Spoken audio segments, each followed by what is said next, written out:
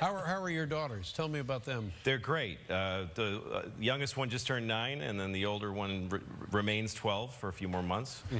And they're good. I mean, this week is testing week at schools. I hear a lot about that. Yep. Yeah, so they're in 3 days of extensive standardized testing. And what are the consequences of the standardized testing? Well, the way I understand it, if a school's kids don't test well, they burn the school down.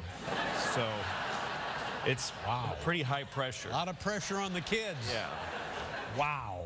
And the tests are written by people that nobody knows who they are. It's very secretive.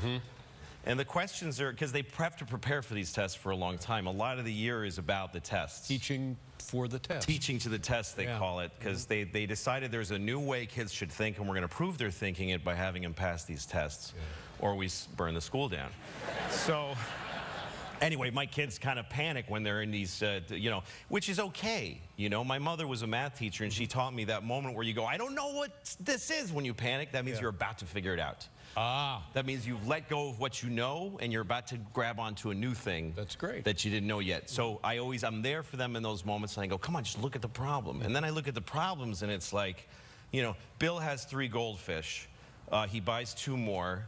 How many dogs live in London? Or something like that. So, wow. That's crazy. Well, you better notify the fire department. That's right. Ladies and gentlemen, we'll be right here with Louis C.K., everyone.